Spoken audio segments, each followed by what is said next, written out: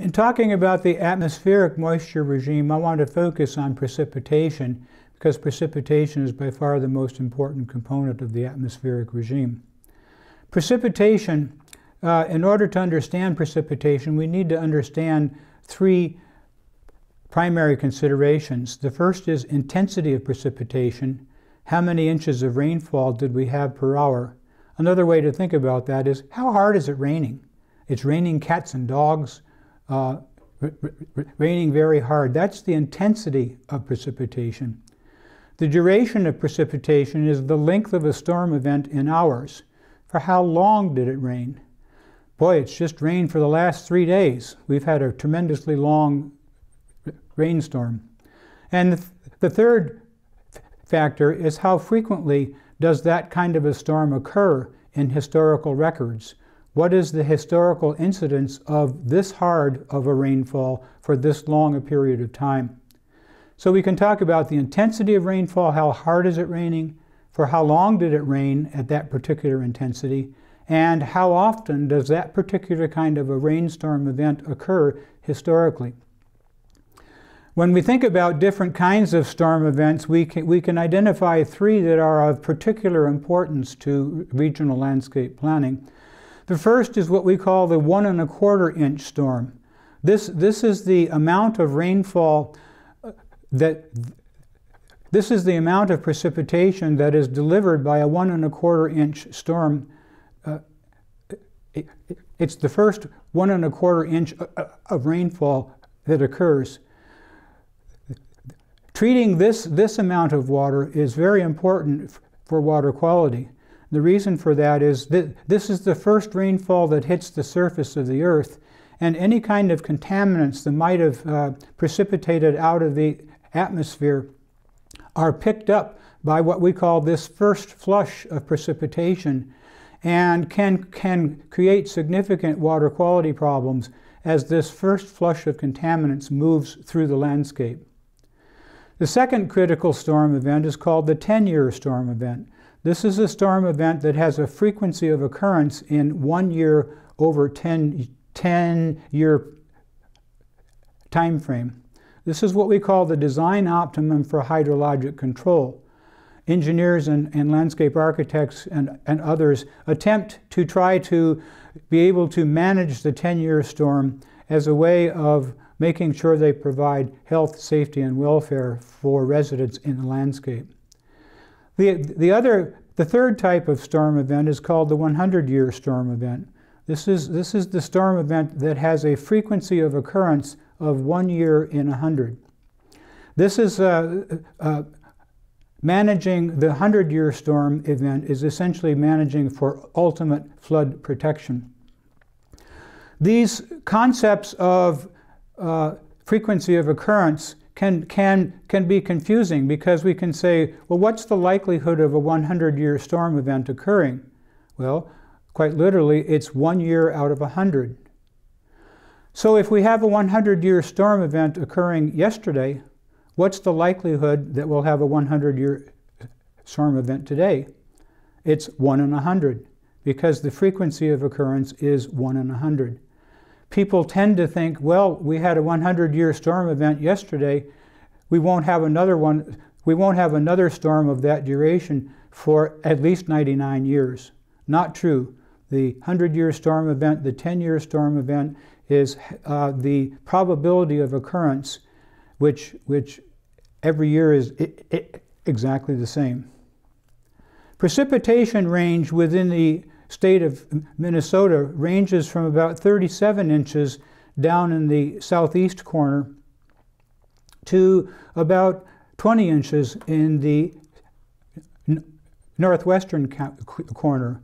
In general, there's a tendency, a trend of rainfall increasing as we move from the northwestern corner to the southeastern corner. You can see these bands of color kind of working their way diagonally across the map of the state of Minnesota. So we have somewhat of a moisture regime range variability depending upon where we are on the landscape, and that profoundly affects the kind of vegetation that we're going to have in the landscape.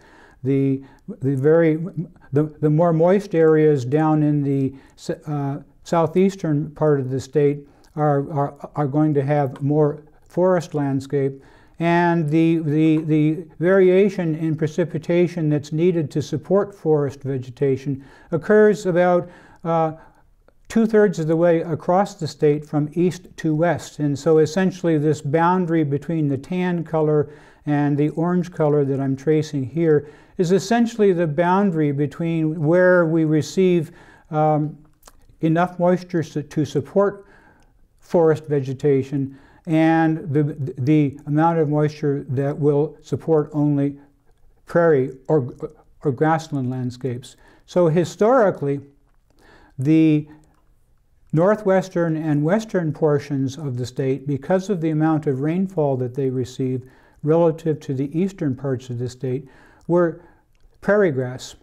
And as you moved further east, then you moved into more and more dense forest as you picked up the amount of moisture regime that's necessary to support forest vegetation.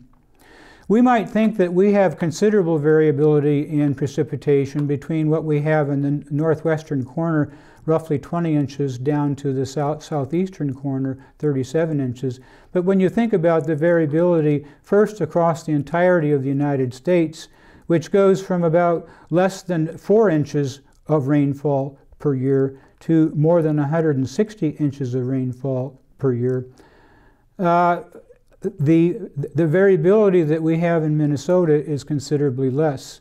When you look at the variability of Minnesota relative to the variability of Texas, in Texas we have a variability of 8 inches in the western part of the state near El Paso to approximately 50 plus inches along the Gulf Coast. And as you move further east along the Gulf Coast, the amount of precipitation that you find increases significantly. This slide is titled "One State's Disaster is Another State's Everyday Occurrence." And the point that I'm trying to make is that we can talk about the 10-year storm event occurrence occurring in Minnesota, which in Minneapolis and St. Paul, which is what the red MSP stands for, the 10-year storm event, the storm that occurs once every 10 years or has a probability of occurring 1 year in 10, delivers about 4.2 inches of rainfall over a 24-hour period of time.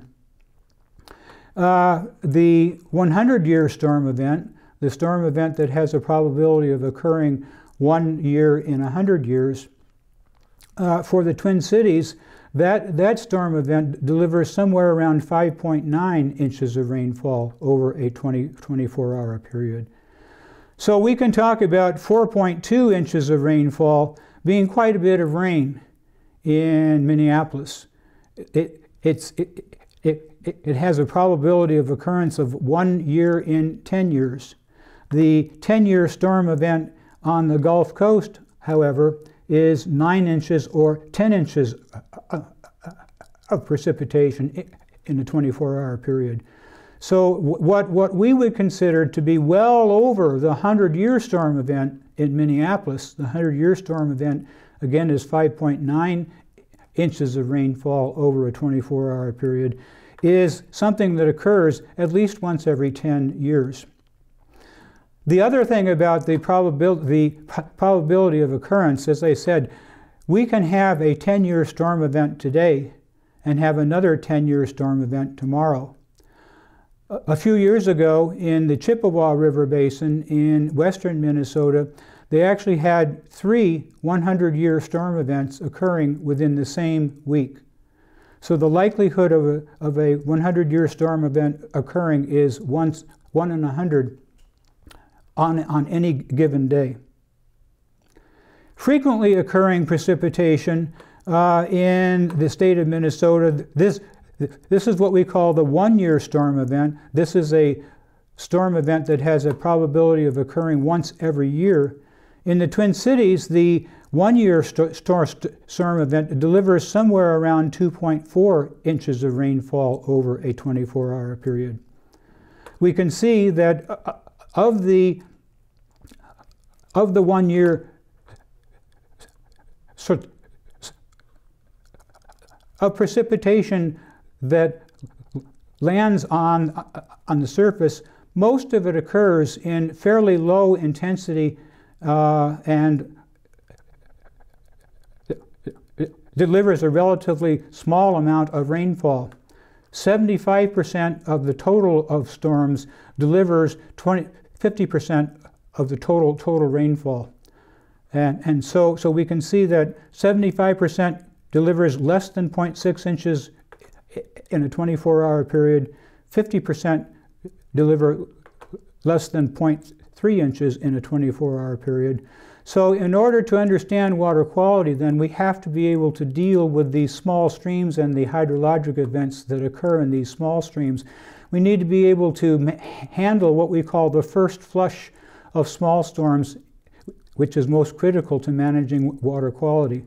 So again, the notion is dealing with the first flush of precipitation, making sure that we treat that first 1 1/4 inch of rainfall.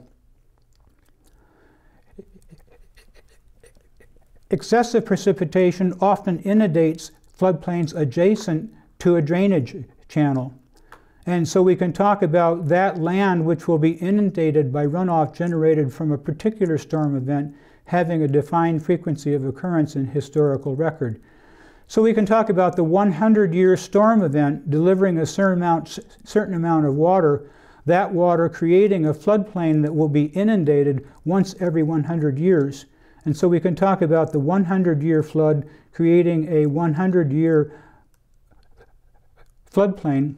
So the portion of this land from this point on the left to this point on the right is considered to be within the 100-year floodplain. This is the portion of the land surface that has a likelihood of being inundated 1 year in 100 years. But again, it has that same probability on Tuesday as it has on Wednesday.